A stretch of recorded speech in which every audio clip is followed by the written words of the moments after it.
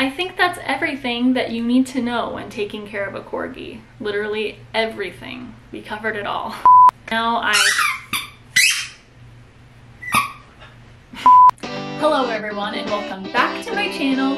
If you're new here, this is Willow and I am Devin. My life revolves around her. Today we are going to be talking about how to take care of a Corgi. Now, disclaimer, I am not a professional trainer or anything like that. I have just had Willow for about 3 years now and I've done the regular amount of research. I've learned a lot of things, and so this channel is just sharing those things and those experiences with you guys. So hopefully this video helps you, whether you already own a Corgi or if you're thinking about getting a Corgi, or if you just like to watch cute Corgis on the internet. You've come to the right place. So let's get right into it. So first, I just want to do a brief intro about Corgis. Willow is a Pembroke Welsh Corgi. There are two different breeds of Corgis. One is a Pembroke Corgi, which is Willow. The other type of Corgi is a Cardigan Corgi. There are actually two completely different breeds. The Cardigan Corgis have different coloring and they have tails as well. So they still have the short legs and the long bodies, but they have the long tails too. So the first thing that you need to know about Corgis is they are actually bred to be working dogs. They were bred to herd animals. So they are a herding dog. They like to chase things and tell people and animals where to go. So this means that Corgis have a lot of energy. They are very high energy dogs. They are very smart and they like to have a job. So you have to make sure that when you get a Corgi, you are aware that they are going to have a lot of energy.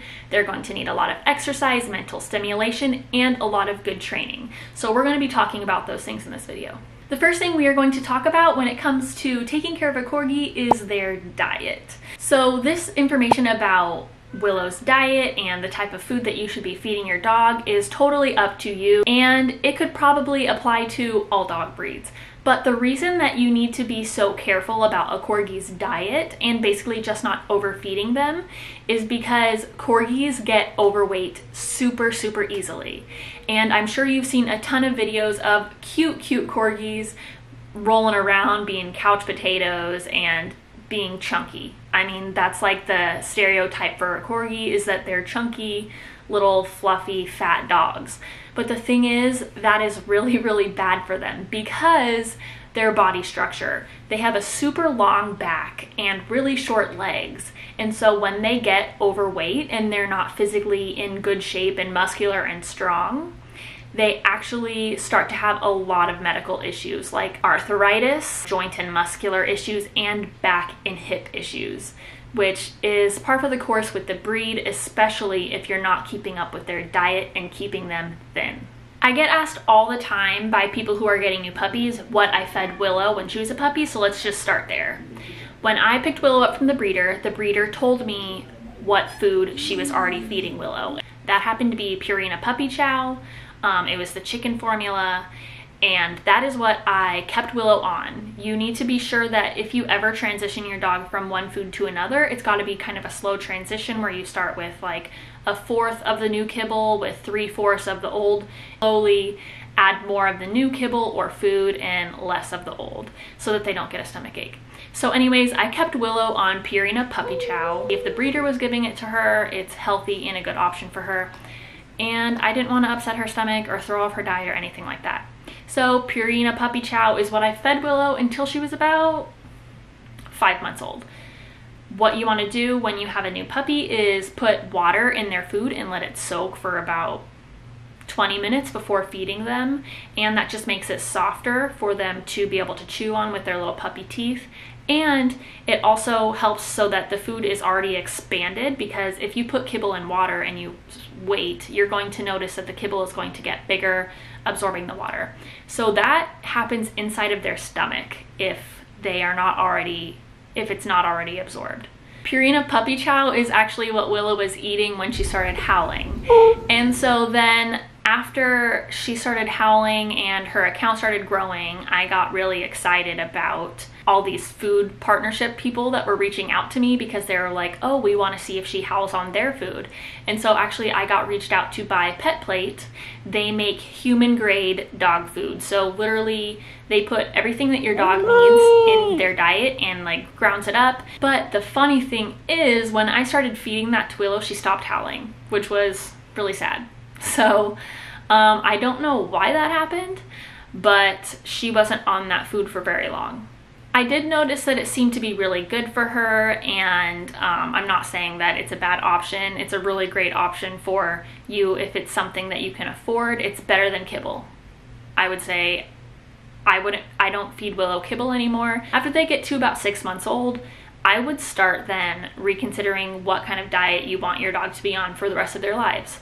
So at that point, I started thinking about raw diets and looking into raw food diets. Now, I am not an expert on raw food diets, but I do feed Willow Stella and Chewy's freeze-dried raw patties, and these patties make it super easy for Willow to get a raw diet and make sure that she's getting all of the things that she needs in her diet. So I'm not making the food myself, and I'm not skimping on anything that she actually needs in her diet. I can tell you that I have heard a lot of amazing stories about how raw food and raw feeding has affected dogs as they get older and prevented them from having issues like cancer and arthritis, and just help dogs live longer, healthier lives. I hired a trainer, and she has raised German Shepherds for her whole adult life, and she has had them on raw diets, and she says that they live well beyond their expected life expectancies. And so that is one of the reasons why I was like, okay, cool, we're gonna try raw diet and we're gonna see how it goes. Another reason why I love the raw diet is because, this is gross, if you don't like to talk about poop, then skip this, but when you put your dog on a raw diet, their poop is much smaller than it was on any other diet. And so that makes people who are experts in the industry believe that their body is absorbing much more of the nutrients and stuff in that food, and so that their poops are much smaller. When Willow was a puppy, she had so many pooping issues. Like, she had a really sensitive stomach, and this is true for a lot of corgis. A lot of puppies, they all are getting used to the world and living, and they have upset stomachs a lot. And I took Willow to the vet a lot for upset stomach issues. But when I switched her to raw diet, I noticed her stomach get so much better. And so that is one of the reasons why I have kept Willow on a raw diet. I also have friends with corgis who have really bad allergy issues, and you know, hot spots and like horrible wounds and stuff just growing on their body from allergies, and switching their dog to a raw diet has completely cleared up those issues. So just a few reasons why I love raw diets. It's not for every dog. A lot of vets don't recommend it, but that's just my experience with it. I also tend to feed Willow under the recommended amount of food, and then I will put in vegetables with her food just to make sure she doesn't get overweight. Like if I were to put 3/4 of the recommended food and then substitute the other fourth with green beans or celery or carrots, even apples, things like that, that helps keep your dog from becoming overweight. Don't overfeed them. Don't give them too many treats. You can use vegetables a lot as treats. You can use their food a lot as treats, because that keeps them from consuming too many calories and getting overweight, basically. All right, now that I've rambled on about food and your dog's diet, let's move on to the next thing, which also goes along with keeping them a healthy weight. Corgis need a lot of exercise. Now, this exercise varies from corgi, because some corgis are way more high energy and some corgis are a little bit more low energy. As you can see, I got really lucky. Somehow Willow is pretty low energy. So we don't have to do too much exercise, but the thing is, exercise is really great for keeping them in shape. There are a lot of great ways to keep your dog in shape, give them plenty of exercise, and keep them stimulated mentally. Structured walks, like making sure they're healing, staying next to you, or even walks where they're able to sniff things and enjoy the environment. Those are all really mentally stimulating for them, while also being a great exercise for them. Some dogs don't really enjoy walks though, so what me and Willow will do is we'll go to the park and play fetch, and I'll throw the ball as far as I can, and that is a really great way to give her exercise. Some ways that I stimulate her mentally are with treat puzzles, which I have talked a lot about in a couple of videos. I will link below some of the treat puzzles that I use and the video talking about the treat puzzles that I use. These require them to use their nose and their brain to sniff out and figure out how to open the puzzles and then get the treats, which is ultimately what they want to do, is eat. So really great ways to stimulate them mentally and keep them from doing things like destroying your house, tearing up your couch, or eating your baseboards like Willow did to mine. Because these dogs are so active and high energy and like to have a job, if they do not have a job, they usually will find one. Another really fun thing about Corgis that a lot of people probably don't know is that they are really athletic dogs and they really enjoy sports. So if you have the time, I would totally get your Corgi involved in some sports. Just make sure that you're giving them the mental and physical exercise that Corgis need in order to be healthy and well behaved. The third thing that you are going to need to pull out from your toolbox in order to take care of a Corgi is that Corgis require a lot of training and structure in their lives. And now this may vary depending on Corgi, so just be aware of that. When you are getting a Corgi, they need all the training that you can get, usually. It actually is helping them to live a lot more stress-free because they know what to expect. They have that structure and they're not having to worry about like taking care of controlling the house. They need to know that you are the alpha and that they don't have to be in charge all the time. They can take a break, they can calm down, and they know that you are going to make sure that they are happy and healthy. Having things set in place where your dog can't walk through a doorway before you is a great way to show them that you're the alpha. Having them walk next to you on a leash, don't let them pull you down the street on a leash. Making sure they are really good at recall. So if you call them and they're off without a leash, they come right to you. That is super, super important.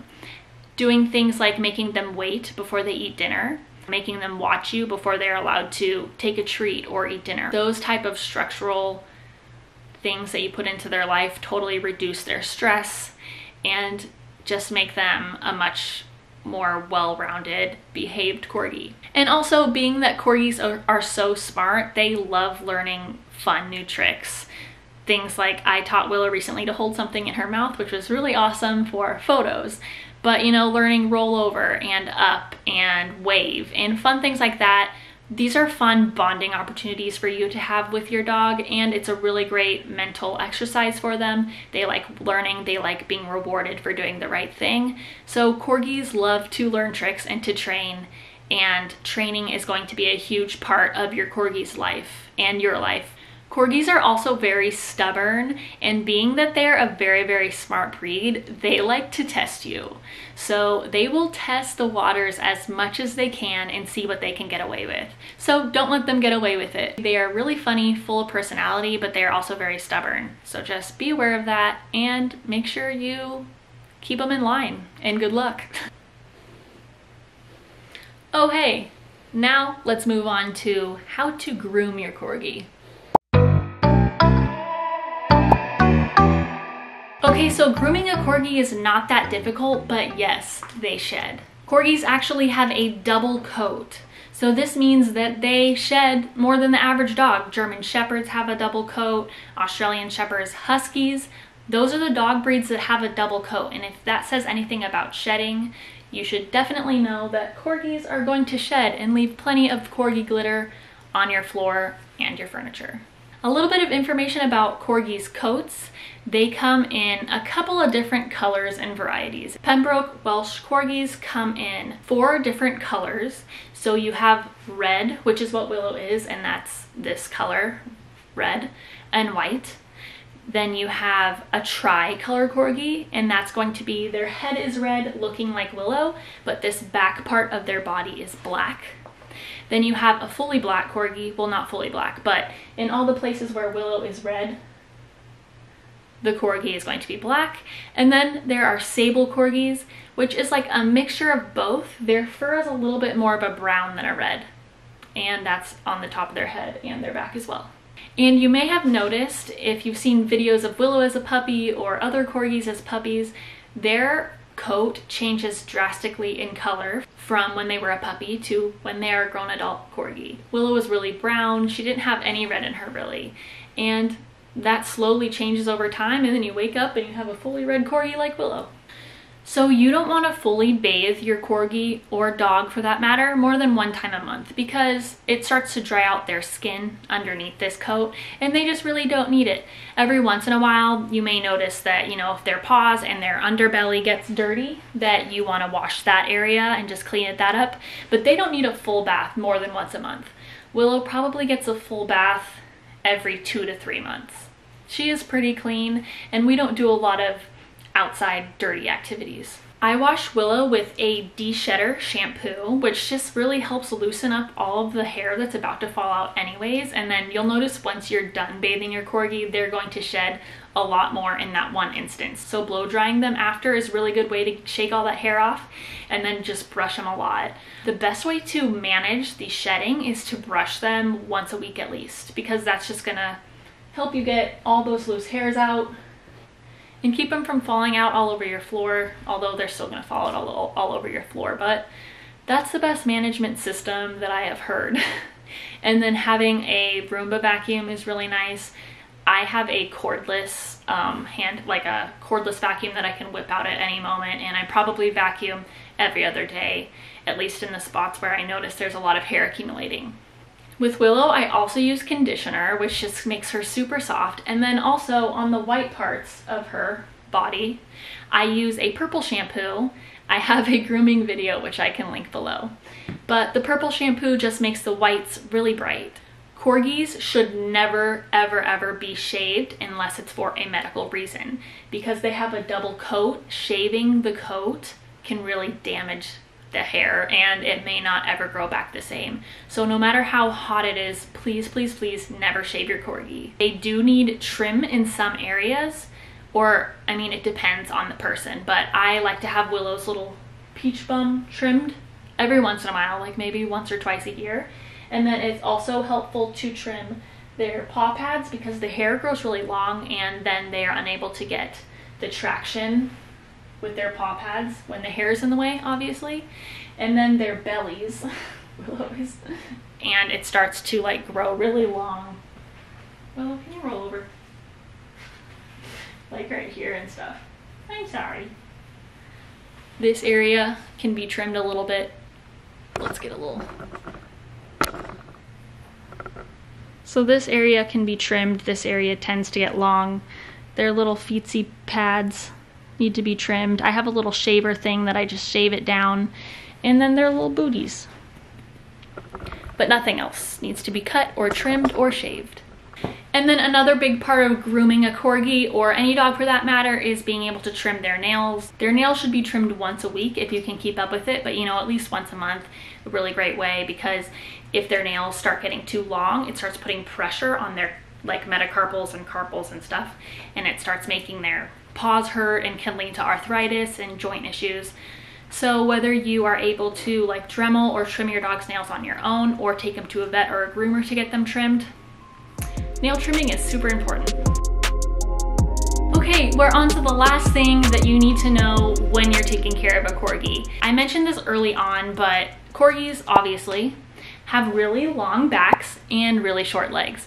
And this can typically lead to back issues. A lot of Corgis develop back and hip issues as they get older. So you kind of want to restrict them from certain activities like jumping off the bed, jumping off the couch as much as you can, running up and down stairs. I actually have stairs for Willow, which she looks like she wants to get off the bed, so let me show you.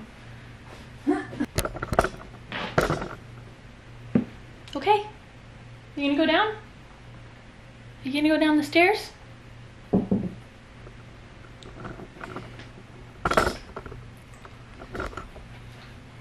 Willow has stairs because jumping off the bed is going to put a lot of pressure in her shoulders and in her elbows and stuff, and we just want to keep our dogs from putting any unnecessary pressure on those joints and on their back. So having stairs for your couch and bed is a really great thing, like 100% think that Corgis need. So yeah, I would also, if you have a Corgi, get pet insurance, because as I said, they are kind of prone to injuries. Willow just recently, a couple months ago, was limping on her shoulder. I think she like tore a ligament or something minor, but she was limping, and I was really worried that I was going to be stuck with a huge vet bill. Things to be aware of: I know a lot of Corgis that have had arthritis at a young age, or torn their, I think it's a CCL, the dog version of an ACL, hip dysplasia. So pet insurance is a really smart thing to have when you have any dog, but especially a Corgi. So yeah, I think that's everything that you need to know when taking care of a Corgi. Literally everything. We covered it all.